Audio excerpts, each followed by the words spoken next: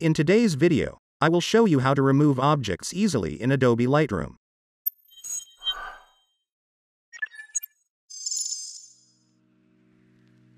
Hi, welcome to episode 2 of Adobe Lightroom tutorials.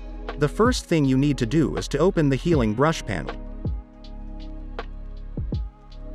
Adjust the brush size and start drawing a line on the object you want to remove.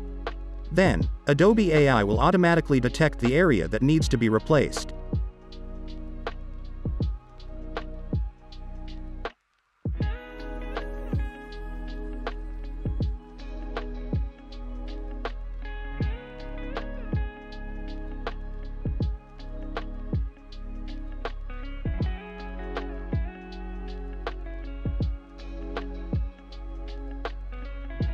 Repeat the process if other objects need to be removed.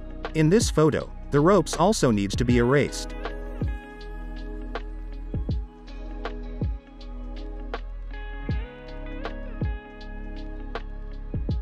That's it. Your photo is now perfect and ready to be edited. Thanks for watching, and I will see you in the next one.